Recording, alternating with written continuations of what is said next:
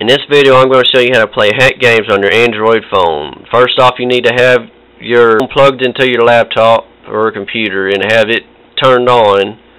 Have your phone connected to your computer through the USB cord.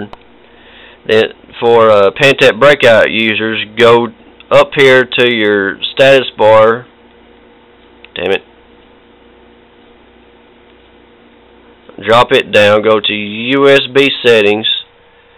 Then click on USB mass storage. Click OK. And go back up here to your status bar. Then go down to USB connected. Then turn on USB storage. OK. Wait for it to connect. Then leave that as it is. All these steps I'm doing right now are all on the computer, what you have to do on the computer. Okay, you need to go to, and I'm assuming all of you already know how to put hack games on your computer, so I'm not going to cover that in this video. Okay, I've got my phone plugged into the computer through the USB cord on the removable disk F drive. Next, for the Pantech Breakout 4G LTE phone users, you go, once you've gotten into your phone, your removable disk drive, whichever you've got your phone plugged into, go down to download, not downloads, then go over to ROMs, SNES, or that's how I've got it. I think some of this I may have named specifically, but basically this is what you need to do. Then either copy or drag and drop. Oh wait, I have to go to where I have my ROMs at first, and then go to, then copy and paste, or you can drag and drop them. When you do that, go back over to the files or the ROMs in your phone. Then you either paste them here or drag and drop them both here.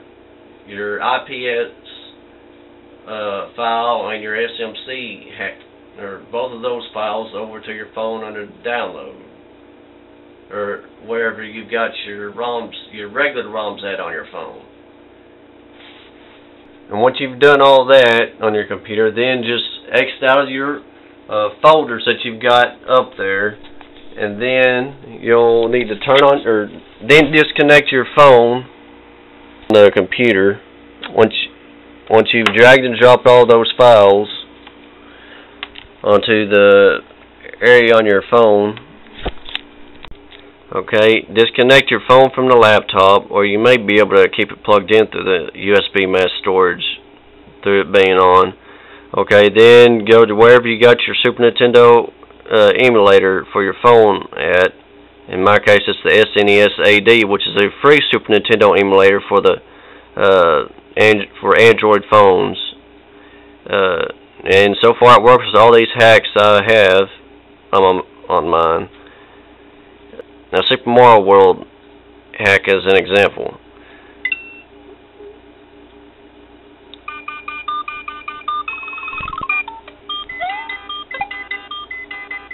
Okay, this is Luigi Mad Time Island Mystery.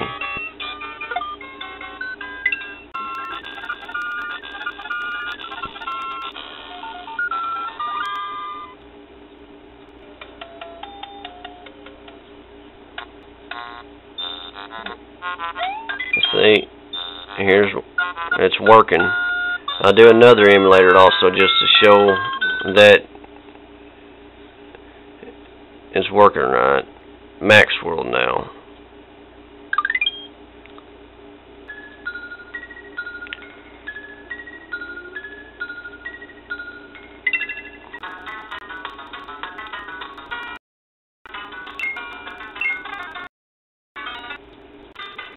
Also, if you know of a good app on the Android phone to be able to use like a PS3 controller or Xbox 360 controller, I'd like to know the name of the app and know what you need to do to be able to use it. Okay, here's another one.